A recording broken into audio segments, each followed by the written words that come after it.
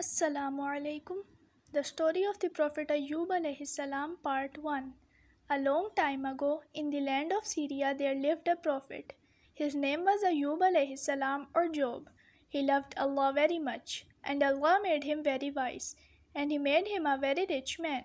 The Prophet Ayyub alayhi salam had many fields. He had many sheep. His house was very big.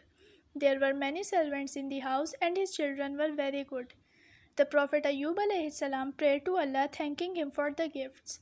The village people said, "It is easy for Ayyub to love Allah. If Ayyub were poor like us, he would never love Allah so much. He would not pray all the time." Allah wanted to show people that they were wrong. So Allah put the Prophet Ayyub alayhi salam to the test. One day, the Prophet Ayyub's sheep got lost. The next day, all the water in the fields and gardens dried up. The Prophet Ayyub alayhi salam became poor. His all family members died except his wife, and then he got sick. Despite all misfortune, the Prophet Ayyub did not complain. He did not stop praying to Allah. He knew Allah would help him.